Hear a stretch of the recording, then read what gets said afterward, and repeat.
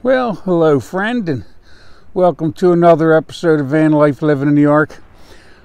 I'd take my hat off, but the sun's so bright up there that I can't hardly see the camera.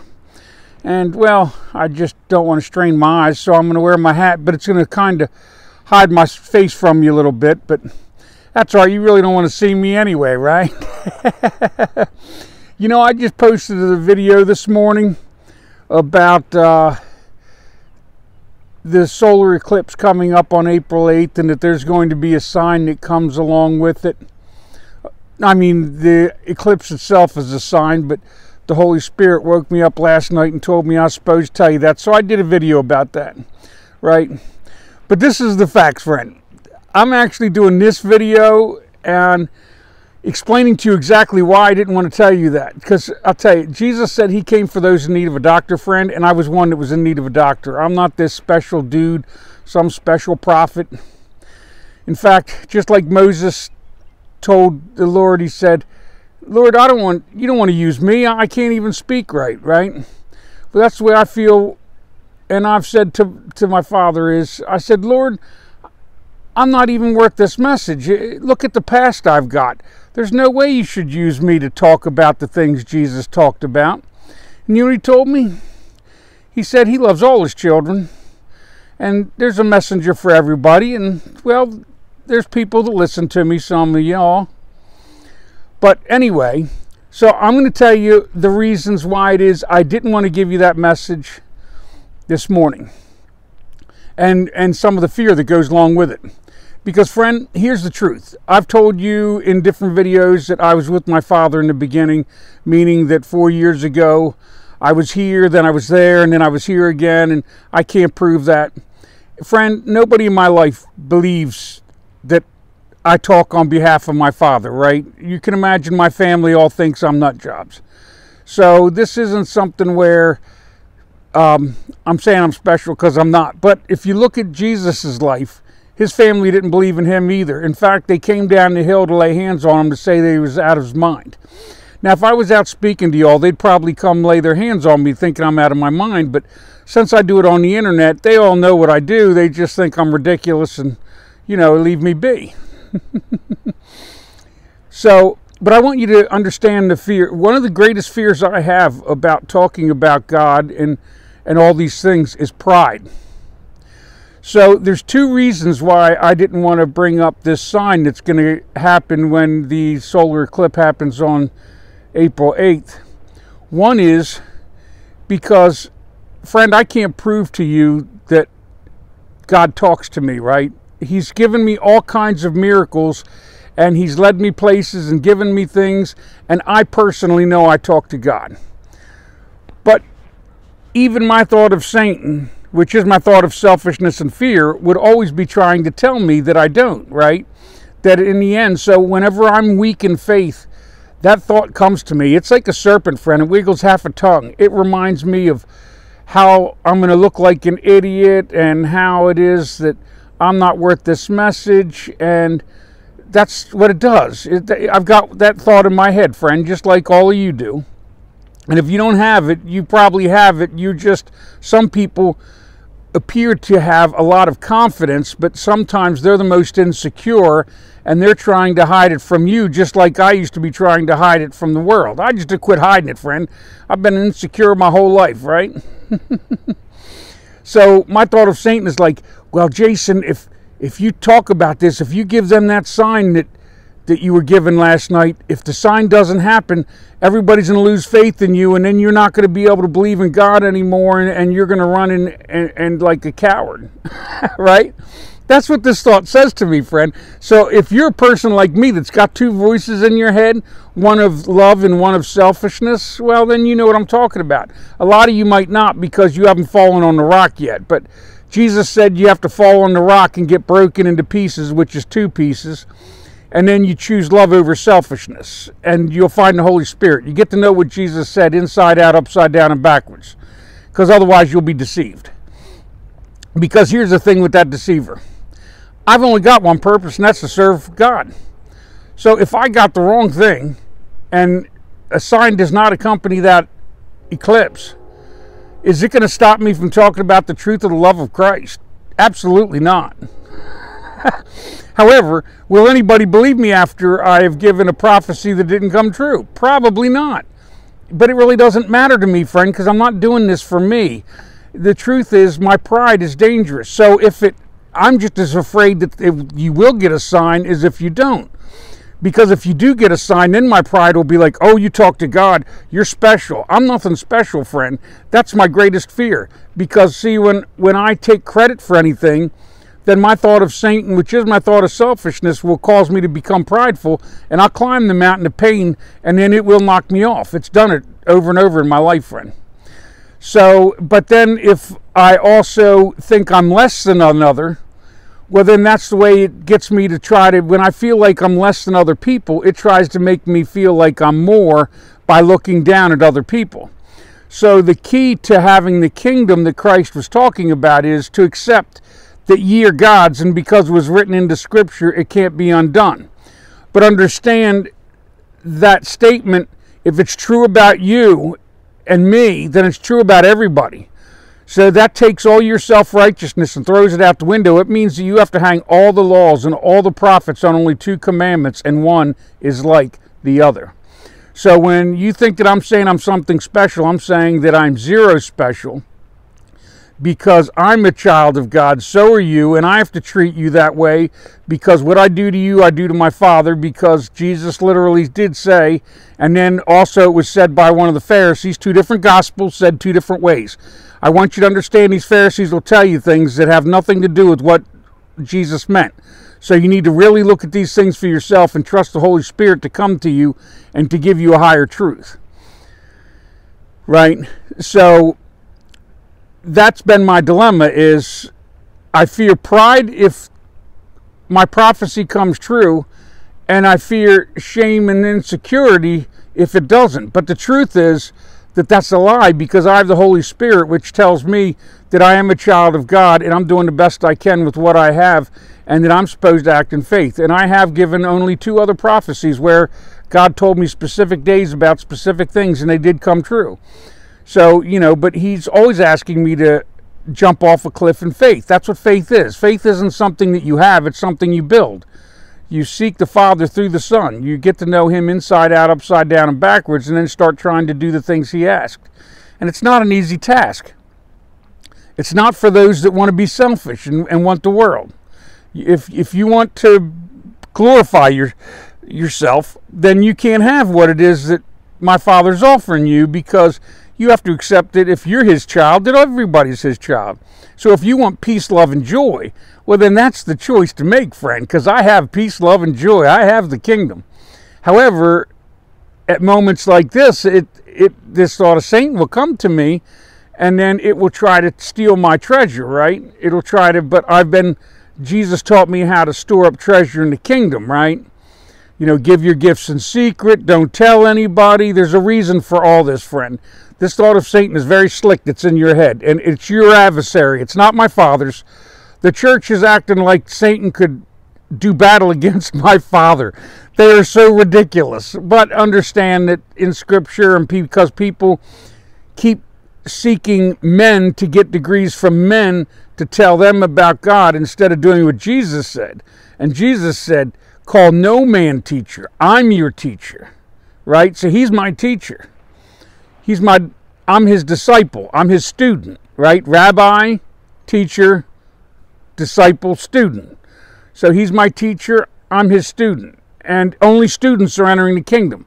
So if you're not interested in becoming in the spirit of love, which is the spirit of the law, then you won't enter my Father's kingdom, because it's not even what you want yet. You still think that selfishness has some value, and here at the end of the age you're going to discover it doesn't. And that's the reason my Father's judging a Christian nation, is because, well, Christ himself is the one who breaks the seal. You know that, right? It says right in Revelation. So my Father was love in the beginning, he'll be love in the end. And the Father sent the Son so the Son could judge you, so the Father didn't have to. There's a whole thing going on. I've been explaining it to you for over and over. So God is love because God chose to be love. He will always choose to be love because that's what he wants to be. But without us, there is no experience of love. Now, there's an experience of love without me. If he got rid of me, he would still have love, right? That's what he's doing. He's farming love here, right? So do you want to be one of the crop? If you do, then you want to choose love over selfishness. And then, seek him out, and he will reveal himself to you, but only if you want him to. And I'm not talking about, this arrogant stuff where people are like, oh, well, then show me God. No, my Father knows your heart. He knows whether you really want to know him or not. He knows whether you want to love more than you want to be selfish. All this stuff. My Father knew the end in the beginning. He knew what you were going to do before you ever did it. He knew the thoughts you were going to have before you were ever here to have them. I cannot explain to you my Father. He is way beyond understanding. If you go look at the Bible, it's said that God knew the end in the beginning. It's the only way that he could tell you the end in the beginning is if he was at the end in the beginning, right? So I'm not telling you anything that Jesus didn't already tell you or the Bible itself didn't already tell you. So that means my Father is not only at the beginning, but he's also at the end, even though he's here. And then this is where it gets crazy, friend. Let's look at something else. If my Father's at the end, that means he's with us in the new kingdom. How could we be there if we're still here? How could he be at the end unless we're at the end with him? Do you understand what I'm saying? My Father's truth is so great that it's beyond any man's comprehension. And those that try to comprehend it and glorify themselves will have everything they wanted taken from them. They'll get knocked off the mountain of pride. So I'm not here to tell you that I know how great my Father is, because he's so great that I've seen him in the beginning. I was with him in the beginning is a better way to explain it, because my Father has no form. Jesus literally told you that. If you're a Christian, if you believe in Jesus, Jesus said that the Father is of spirit, and that he doesn't want you to worship him in Jerusalem or on this mountain, that he wants you to worship him in spirit and in truth. Worship is a door, spirit is thought, and truth is love. So he wants you to adore him in thought and love, right? That's what he wants. I mean, I'm laying it out here for you real simple. That's what he wants. He wants you to love him.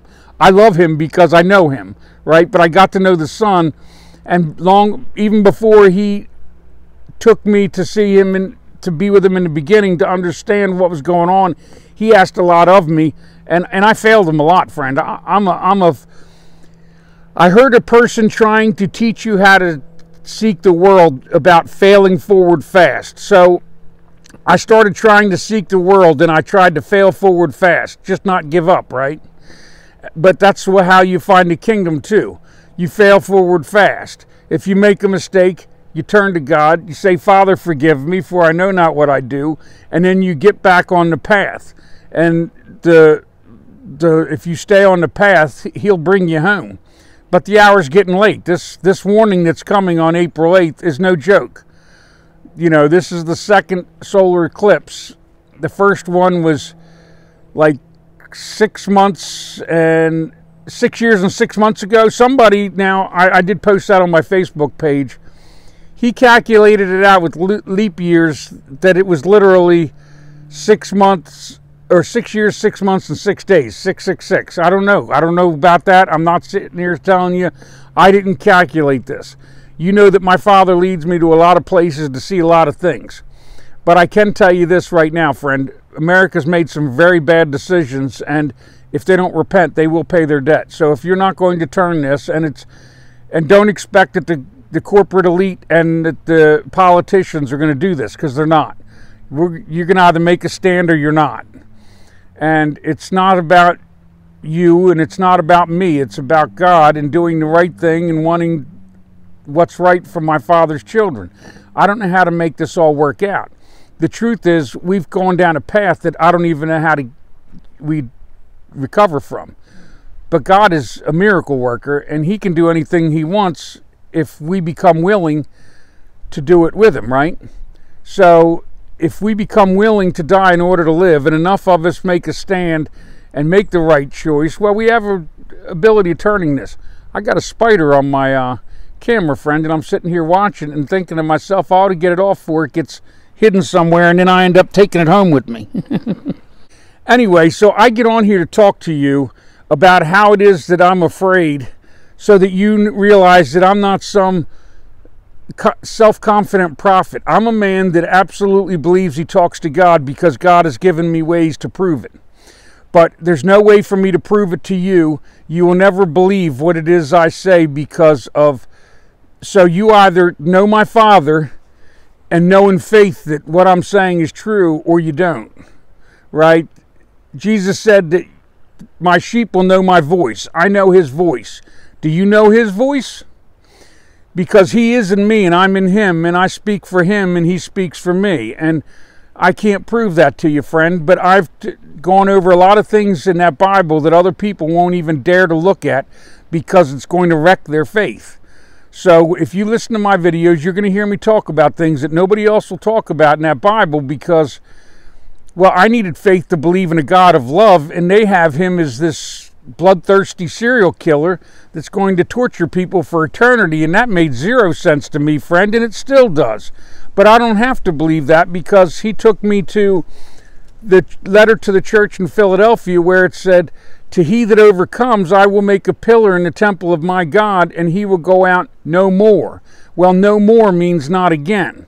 So that's right there in Scripture. It's in the words in red. It's the things that Christ, Jesus, Yeshua, said to John in Revelation. It's right in the letters of the churches. So if either the whole book's true and everything he said is true, or it's not. So Christianity has twisted stuff up and make it all about the way they want to understand it because that's what's convenient for them. Once saved, always saved allows them off the hook so they can go be selfish and pretend they're going to get a kingdom in their death that they're just not going to get because they didn't do the things Christ asked. Christ told you that if you leave your house empty, that the demons were going to return and bring friends. I'm a prodigal son, friend. That happened to me. But my Father still welcomed me back with open arms, multiple times. He put me through the mill, friend. I'm a phoenix. I've been through the fire, and I'm not mad at him for doing it. I was at the time. This relationship with my Father, I'm telling you, has been a difficult relationship. I'm just not lying to you. I used to get so mad at him because I didn't believe in God's wrath. I only believed in his love, and because I could see that there had to be a God, because, I mean, there's just no way DNA, you know, look at DNA, friend. If you're an atheist, go really look at DNA and tell me that accidentally happened. Go look at quantum physics and tell me that that isn't real. I mean, Einstein was given theories on it, friend. So science and the Bible both say that this is a reality within a reality, and it's beyond our comprehension, yet the Holy Spirit will come to you and give you what you need to comprehend it. So he's given me what I need to comprehend it, but I can't explain the next reality, nor do I need to, because that's not what I need for the kingdom. Christians have themselves terrified to death of eternal hell. They have themselves terrified that they're going to do this or that. God is about love, and the purpose of the world is to come to know love by experience. If you make that choice, and you choose love over selfishness, you're doing God's will. However, God created this world for himself, right? All of us want to blame the other one, even though we're at fault for what's going on. Everybody in America that isn't doing something to change it for the good is guilty of what's going wrong. We're all guilty of this. Not just you, me, friend. I'm not here to claim myself righteous. I was a selfish man doing a lot of selfish things. So I'm not some selfish or self-righteous dude. I'm the wilderness goat, like I told you. So this is all about love, and it's all about joy and peace. However, we're getting to that time, friend, where if you don't find and choose this kingdom, you're not going to be able to get it. And that's not to say you won't, because it's talked about saints getting it through the tribulation, right? So there's more going on than what it is that they want to talk about. And my Father gives me some of it, but he doesn't give it all to me. And I run around and I listen to everybody about everything, friend. But my Father shows me what's real and what I need to know. And the truth is, it doesn't matter whether it's right or wrong. The question really comes down to, am I going to hang all the laws and the prophets on only 2 commandments? That means I have to love my Father, God, with all my heart, mind, and soul, and strength.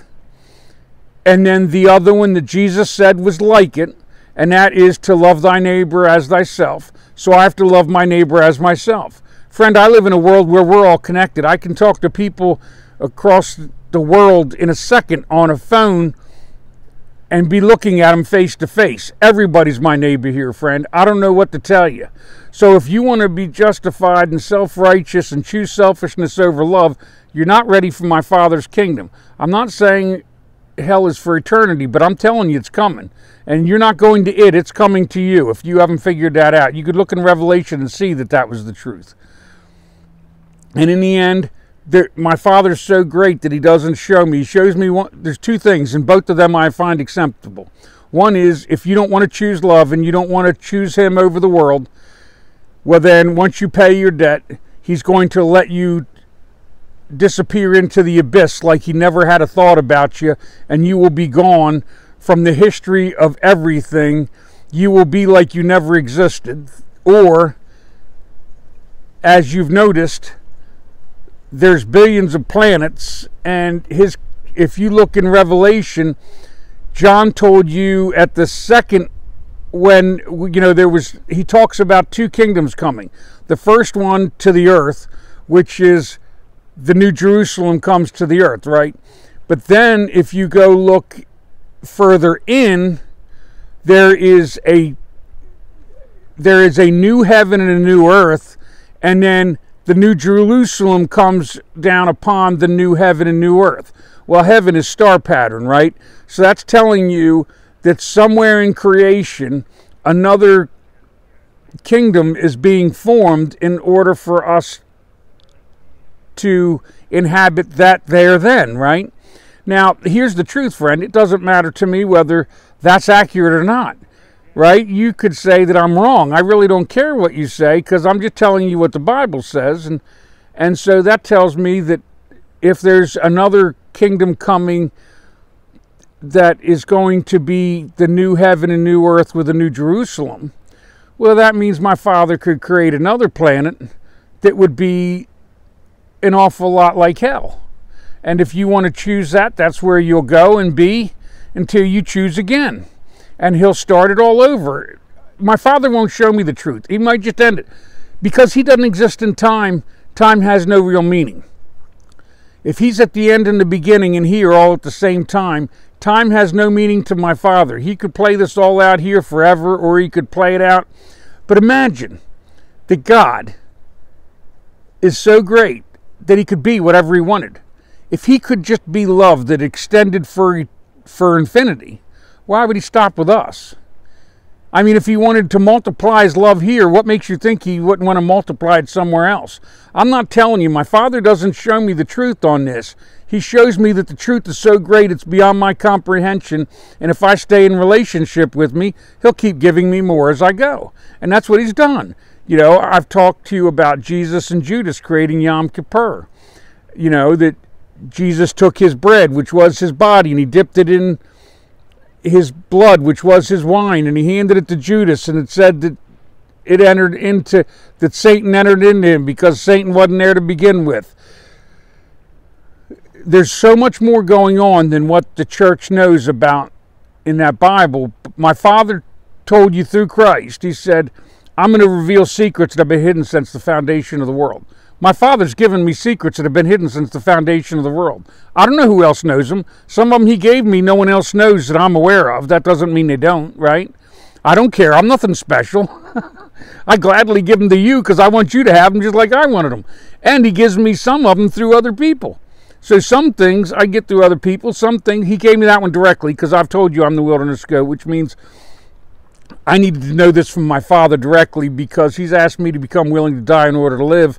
And for me to talk this message the way I do and to talk against the church, I'm quite aware that, you know, that the church, someone from the church might very well want to come and do me harm. And even if the church doesn't, these corporations, the thought of Satan made flesh, the dragon's going to come straight out of hell and knock me off my horse. Now, unless, of course, my Father deems that I don't have to give another death. And if that's the case, then I won't have to. But it's up to my Father, whatever he needs. Understand that once I saw him in the beginning, when I returned here, if my Father needs to put me on 1,000 crosses from now to the end of eternity, I'll climb on every one of them every time he reveals himself to me in the beginning. That's what, it was the most terrifying experience I ever had and the greatest gift he ever gave me. For the first time, I understand why God creates. He needs to have a dichotomy. You have to have two things to choose one. If there was just love, then you're a slave to love, and he has pets, not children, that choose him, and therefore he doesn't know his love by experience. When you have two choices and you make the choice to choose him over not choosing him, now he knows love by experience, and in that is the purpose of creation. And you don't have to believe that. I can't make you believe that, but I'm telling you that's the reason he does it, because I've seen him in the beginning before creation, and I understand why and what he does. Even though I just told you I don't comprehend it all, he's given me what I need to comprehend it, what I need in order to receive the kingdom and choose to keep it, because I want to keep it because I love peace, love, and joy. But I also love my Father, and I want my Father to have peace, love, and joy, which he's going to have, because like I said, he doesn't need any one of us, but he needs all of us because he needs one of us, right? So this experience can't be had unless someone chooses to love him. Christ chose to love him, right? So he has it through Christ, but he also has it through all the people that chose Christ, because he came. The Holy Spirit came down upon him and remained. He became the Word made flesh. I'm not saying that he wasn't God's only begotten Son, because I'm saying he is that too. The thing is, there's so much there that Christianity has tried to put God in a box, and you can't put my Father in a box. He doesn't belong there. He won't be there. He stayed there for you so that you could choose love by experience. But it's getting to that time where those that haven't made that choice, it's time for a new choice. And if you don't make it, well then you're going to ride through hell, and hell's coming here. So understand, I'm not telling you that you're not going to pay your debt. I'm telling you every bit of debt you've ever owed, you're going to pay it if you're not going to repent. Repent means admit you're wrong, change your mind, and make a new choice. You are my Father's child. He loves you. He wants you to return home. If you will not return, then you have to pay your debt. He had to create a law. That's the way this works. There was 10 commandments given. Christ came because since you're not going to live up to them perfectly, right, you need forgiveness. I'm the one that was a prodigal son. I was so filthy and disgusting that I couldn't even fathom that my Father would accept me if he was love, right? Once I realized exactly how bad I was, for the longest time I was too busy looking at y'all. I was so busy looking at the speck in your eye, I didn't look at the plank of my own, but every time I looked in the plank of my own, I knew I was unworthy. If God is love and he's perfect, then I was unworthy. He sent Christ to solve this problem. Christ died so that I might live. So all things that I've done have been forgiven, right? But that means when I have a bad thought, I put my thoughts before God, and then instead of having a bad thought and trying to hide it from him, because I know that he can see it, so the only person I'm going to delude by hiding my thoughts from God is me. I'm the only one that becomes deceived. My Father was never deceived, not from the beginning. He gave me this adversarial thought, Satan. Other people call it ego, id. I don't care what you call it, friend. It's selfish, it's evil, and it'll kill you. It'll cause you great suffering by causing your neighbor great suffering. You know, I'm not here to tell you anything different than what the Bible said, but I'm explaining to you in a different way because my Father's worth it. And he has to do this in order to create love. And so therefore, he wants you to choose love over selfishness. Choose him over the world. Choose Christ over the world. He came as Christ to represent himself. So Jesus said a lot of things, and so I'm not like the church trying to simplify this for you, because if you want to get to know my Father, it's going to get complicated. But you're going to have faith in him, not in the church. I mean, it's great that you all get together and worship together, and then you create love, and then you use that as a vessel to serve my Father's children by feeding the hungry, clothing the naked, and all that.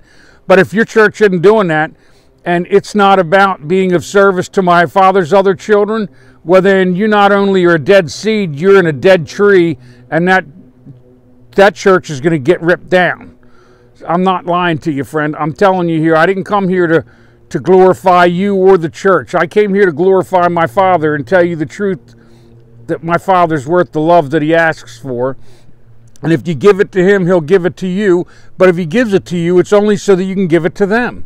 So the more you get, the more you have to give. The more you have to give, the more you have to receive. The more you receive, the more you give back to him. The more you give it to him, the more he'll give to you. The more he gives to you, the more you give to them. This is, you become a garden hose of, like a conduit of the love of Christ. The moment you decide that you have to take credit for this, it's gone, right? Because then you've taken the credit from God, and then you'll take it from your neighbor and keep it for yourself.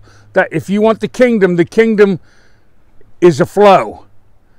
You receive the kingdom by grace, but the only way to keep it is to give it away.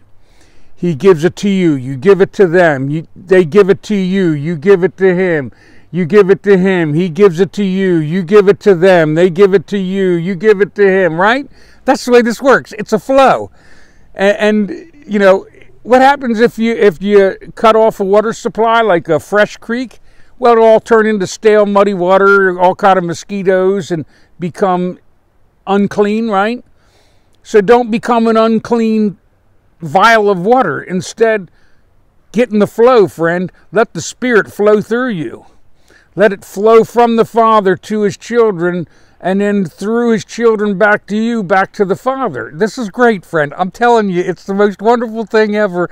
And if I could just explain to you how wonderful it is, and you would go do it, I would just be blessed if just one person ended up in having this kingdom that I've got from the words I've spoke.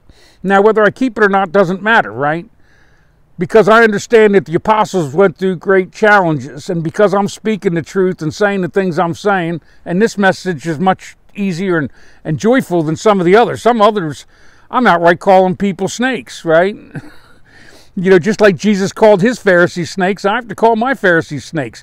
You're killing my Father's children by teaching them to be selfish and saying that they're going to get a free kingdom in their death that they didn't seek in their life. And that was a lie in the beginning. It'll be a lie in the end. And every preacher or priest that tells you that is a snake. They're wiggling half a tongue. Christ never said that. Go get to know Christ.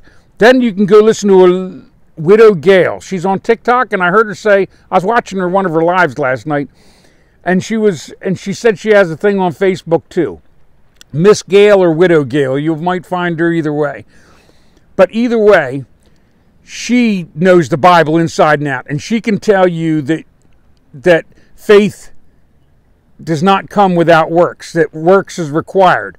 The difference is that when you have faith, you'll, instead of doing it for the works for credit, you do it in the spirit of love, and because you do it for the love of the Father, the Son, and your neighbor, then that's a worthy gift, and therefore it's stored in the kingdom, right?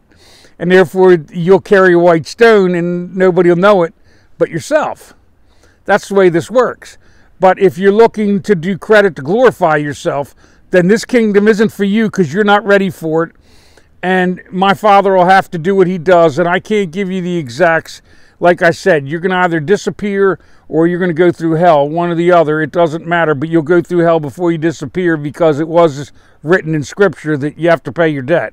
And Jesus told you that those that he gave forgiveness and then did not give forgiveness to another would be cast into prison and pay all that's due. What is due, friend? Only you know. But you might not even know because you've been too busy looking at the speck in your neighbor's eye instead of the plank in your own. I suggest that this is the great time to get to know Christ, believe in forgiveness, and choose love over selfishness. All right? Because I love you, friend. I love you because my Father loves you. That's it. I'm nothing special. But because I'm nothing special, I don't have to be anything special. I can just be a Father's child, right? That's it. I'm just one of his children, just like you. My Father has 8 billion of them on the planet at the moment, and he loves every last one of them. And so, because he loves me, he loves you. And because he loves you, he loves me. That's it. It's period. And if I refuse to love you, then he's going to have to refuse to love me, even though he wants to love me so that I'll love you. All right, friend. Just know that, like I said, I love you because my Father loves you. And may God bless you and yours.